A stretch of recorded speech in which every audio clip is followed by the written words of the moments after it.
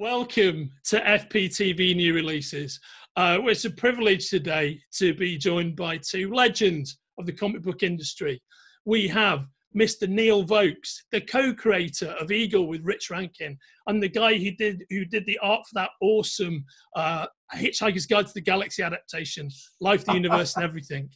And we also have two-time Eisner winner, Mr. Mike Barron, the creator of Badger, the creator of Nexus, the man who signed my copy of Nexus 25 30 years ago. A man who did an incredible indelible run on The Punisher, one of my favorite runs on The Punisher, which is, by the way, Mike, is Garth Ennis's favorite run on The Publisher. On the Publisher, they should make that series, on The Punisher the other day. He loves your run. And but both of these super talented gentlemen are here to talk to me about the Robotech Archives Masters. They did an amazing run on Robotech for Comico back in the day, which our colleagues at Titan Comics are collecting into a beautiful archive edition, which collects issues 1 through 11 of Robotech the Masters series, with a new foreword from Mike. So guys, how did you get involved in Robotech? Well, I was asked by Comico, and it was to start adapting Robotech Masters. And I did that. I got hold of the videos somehow, the videotapes. I think they may have sent them to me, but I watched every episode, and I tried to distill each episode into a comic. Yeah. As I mentioned earlier, I had already known the guys at Comico for a little while. And they had asked me which of the Robotech books I wanted to do, and I picked Masters based on the design of the characters. And again, not knowing anything about the cartoon at all. And I was sent videotapes of the first few episodes. The funny thing was that the ones I was sent were in Japanese. So I had no idea what the characters are saying in this tapes. And pretty much just went on the visual storytelling. And in my case, I had to break down into 30 pages that, I guess, 25-minute episode or whatever it was, and figure out which of the images were the best. And then Mike would, of course, have to come along and say, well, I don't know what they're saying either, but I guess because Neil drew that must be what they're doing. So he would come up with whatever dialogue would naturally fit. That's the way we seem to be doing it. I mean, how do you go about, a world that's as vast and labyrinthine as the Robotech world is? I'm assuming that you might, like I said, you might have either not known about it or been slightly acquainted with it. But when you enter a universe that's that huge, what's your way in as a creator to go, okay, this is the story I want to tell? Well, the TV shows themselves, the show has to be entertaining. If you had to begin with the very first episode of any long-running series to be able to appreciate the whole series, none of these series would last. Now, there are series like that. There are limited series that are planned that way, like Breaking Bad. But something like Robotech, which is an ongoing series, each and every episode has to present a clear and entertaining story and not leave you confused as to who the characters are. So each little TV show is like a world unto itself, and you can derive from that enough to tell that episode, that part of the story.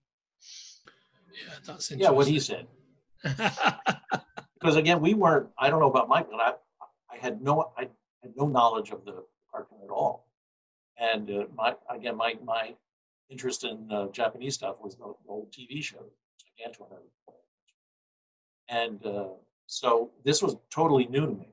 And I, again, was literally starting the business. So that was new also. I had never had to do a monthly book before, ever. So all of that piled together, not knowing what the characters are saying, not being familiar with the cartoon, never having done a monthly comic before, I was in the deep end of the pool, but I think that helped me a whole lot. And I had the advantage of working with a seasoned writer at that time, which helped. And I was a fan of his. So was I drawing the pages out by hand? I don't know that I don't think you did that back then. I know when we did a couple of things later, after we got to know each other, you did that. But I think because I was following the videos, I think a lot of it had to be the visual first and then the dialogue later. Right. That's right. When we did the personal projects, Mike would send me his little sketches, layouts and stuff, and then I would follow that. Yeah, okay, that is very interesting. I mean, this kind of touches upon a question one of the editors on the current Robotech books is asking me, is that there's such a huge difference in the way people research like licensed created material now, because it's all there at your fingertips on your laptop, right? You know, and like the internet, the World Wide Web is your friend, Wikipedia is your friend, and you can just get so much information. Back then, I'm guessing you guys were old school, like smacking through actually watching the episodes. Is that the way you did it? I had actually purchased a bunch of the Japanese books that were put out about the original cartoons before they were called Robotech Masters and everything else. And all the books, of course, have all this beautiful artwork of the robots and the characters. And I would use that for my basis of how to draw these things, because like you say, if we had had the internet then, I'd had all this wonderful information available. But we couldn't do that back then. So I had to go by the tapes and by the artwork that I had found in libraries or bookstores or something, and I went from that. Yeah. How about yourself, Mike? But now that Neil reminds me, I recall getting the pages, and it was up to me to provide the dialogue, which I gleaned from the TV shows, which is opposite to the way we usually work, which is I write the dialogue first and then the illustrator draws the pages. But it was the same as working on Jade Man comics, which I did. It was my job to give them American-friendly scripts. And what they did is they prepared English scripts as best they could. And they were quite hilarious. I think the comics may actually have been more entertaining if I hadn't changed a word. But I had the pictures, and then I put the words in afterwards.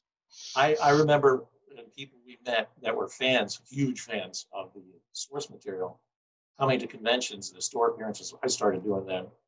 And aside from the fact they would ask me all these questions, for which I had no answers because I wasn't that familiar myself, what I had gleaned from all this information was that of the three comics, ours was the least favorite.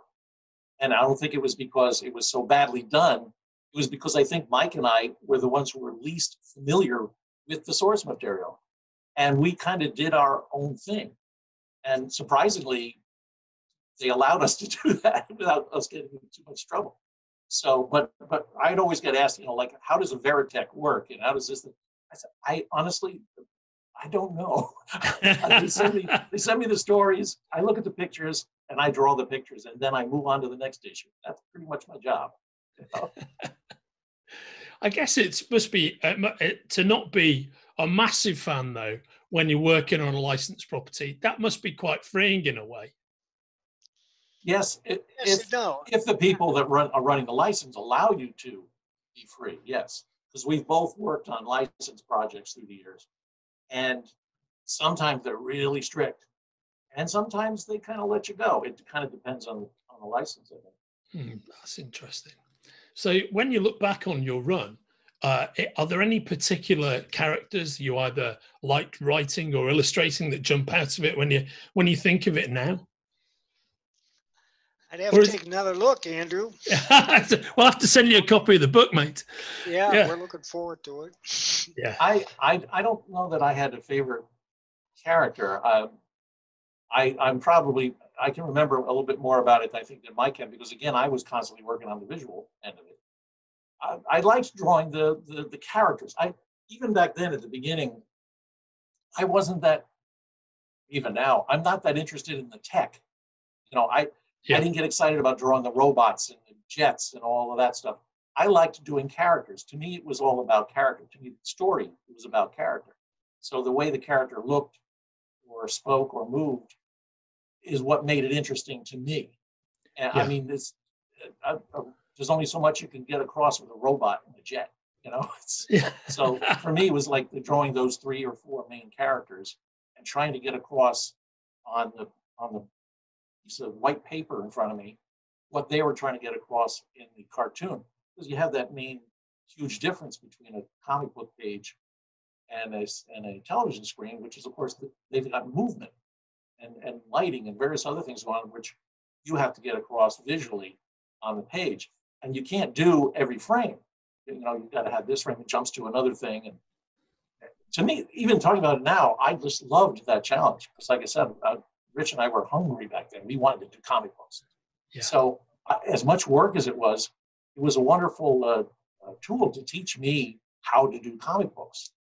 And so, though it was very hard at first, because again, not being familiar with it, it was wonderful. And I learned stuff from Mike, the way he would script the things too. And then we started to get to know each other a little, and we actually started communicating and such, which made it even better. So at least that's my take on it. Yeah, and you know, here you are both talking about it however many years later. Do you know what I mean? I'm glad we've been able to reunite you guys for this conversation. Well, you know, we really don't like each other very much, so we don't talk much anymore. And seeing him now and saying, you know, he looks the same and everything, that's a lot of BS, as you probably think. Because we're both 35 years older since we did that. Yeah. You know, and me, my beard's gone white. You know, it's a bit more bent over than I used to be 35 years ago. But actually, Mike does actually look pretty much the same. I don't know what he's taking, but it's great. I need to get some of that. I wanted to mention that from what I understand, what they were telling me is that some of my pencil pages are going to be in there too. Yeah, right on. Yeah, I sent some of the original artwork to them, so they could use that too. Oh yeah, no, it's going to be it's a beautiful addition actually, guys, and I think you're going to be really pleased with it when you get your copies. Hey, well, guys, thank you so much for joining us today. This has been FPTV New Releases, and we've been talking about the Robotech Archives Masters Edition that collects issues 1 to 11 of Neil and Mike's run on Robotech the Masters series. Mike's written a new foreword for us, and you're going to be able to pre-order it from the links attached to this video. Thanks very much, guys. It's great to see you both. Likewise. Thank you, sir.